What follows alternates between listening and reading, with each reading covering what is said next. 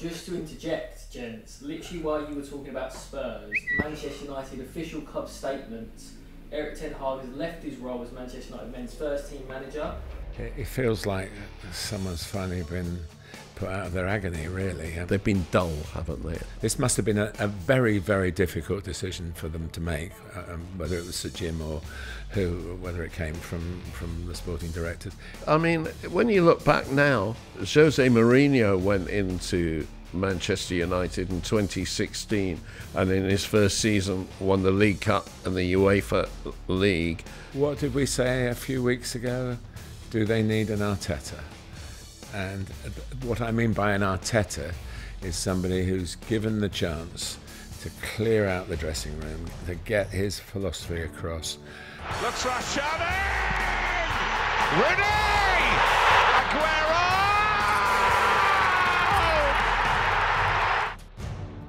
The joy of football. Now, if you're wondering why in a podcast called The Joy of Football we're talking about the struggling teams, it's because obviously as a Chelsea supporter, I just love these teams struggling. So let's come on to the one I'm enjoying most of all, Manchester United. Well, just to interject, gents, literally while you were talking about Spurs, Manchester United official club statement, Erik Ten Hag has left his role as Manchester United men's first team manager. Ruud van Nistelrooy will take charge of the team as interim head coach. Well, there we go. Yeah. That was our producer, Billy Reid, who is a Manchester United season ticket holder. Yes.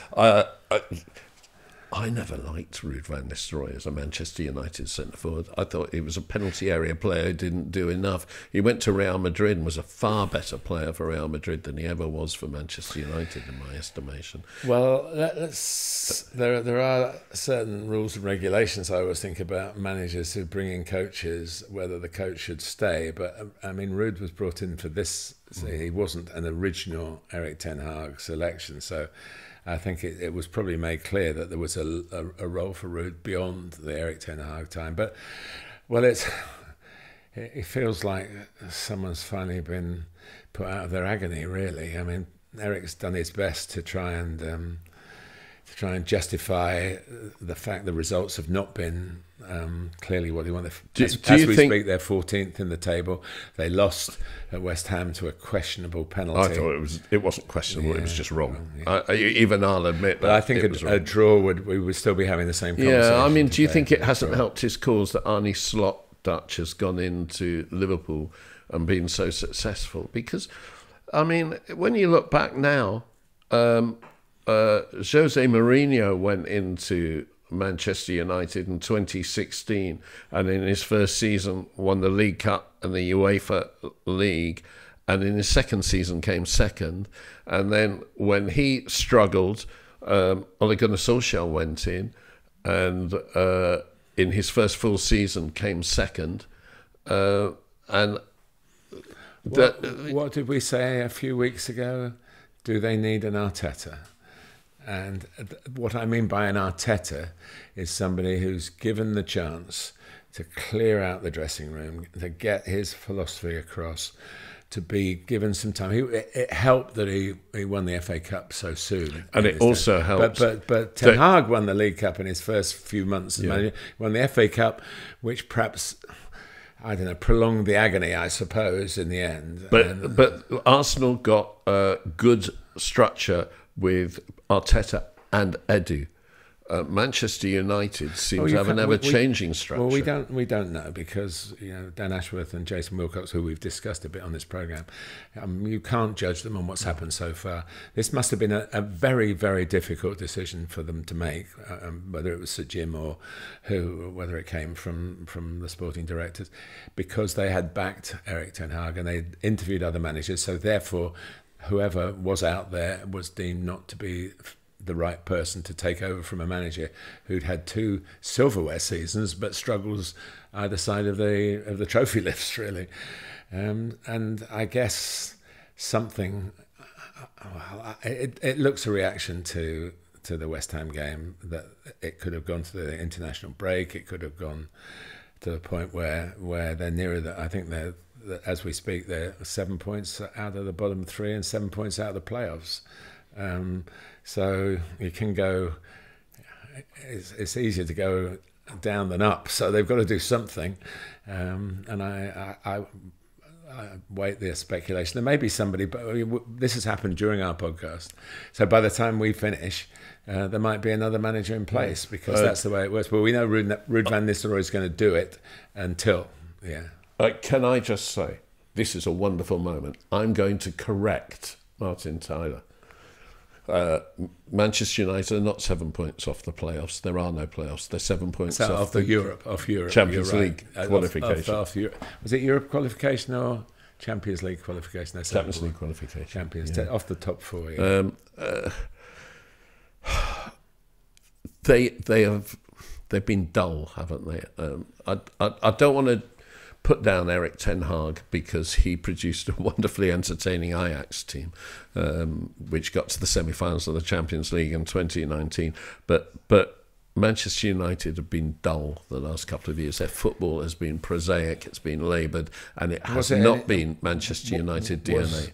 I would say since Sir Alex stepped down, would Solskjaer's United be the most attractive United in that period?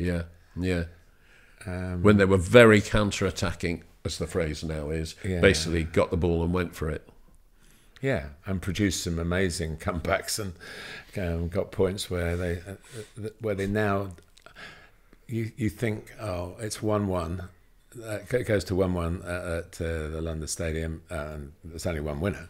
Man United are going to win, because that's what they do, and that's what they still have done a few times under Erik Ten Hag as well. There's something about the DNA of the club that gets these fantastic Fergie time moments that still exist under other managers. But no, I'm not surprised it's happened because of one result, but I'm wondering how they're going to, if you like, paint this as something that the new order is already shaken up the order that they inherited, and they've done that by making people redundant and by bringing new staff in higher up the chain, and now they're going to have to change the managers. So it is a bit of a mess, and we're not used to associating. But I said this before in the podcast, 1967 to 1993, Manchester United were not champions of England.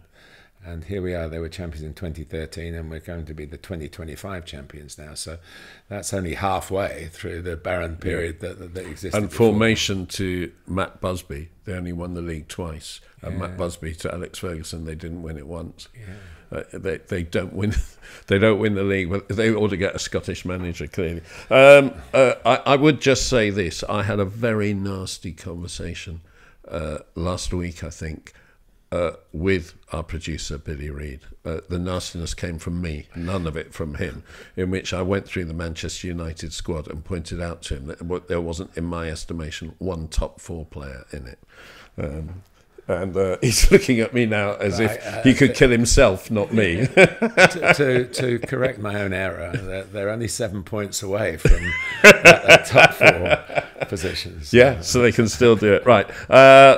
We've talked about them, and it's extraordinary. These, as everybody knows with podcasts, they are recorded at a certain time, and we're stuck by the history that is history. But this is the most recent history that we've ever introduced into the podcast. So thank you to Billy Reid.